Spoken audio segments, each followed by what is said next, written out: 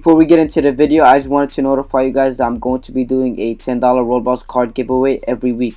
To enter the giveaway, all you have to do is hit that subscribe button, turn on that bell, leave a like, and leave a comment.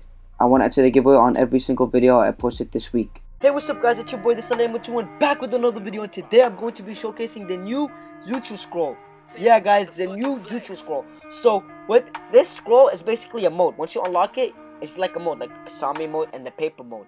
So, this is the special move. It releases spikes from the ground, and it does a good amount of damage. So, what it basically does is release spikes, and also, you could go underground.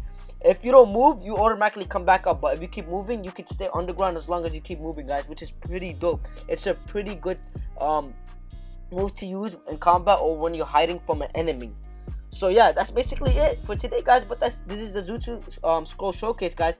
If you guys are trying to get the new scroll, here's where it spawns. I got this picture from a random fan that decided to help me out, and he sent me this picture on Discord. So if you guys are planning to get the scroll, keep on the lookout for that spot on the AKATSUKI.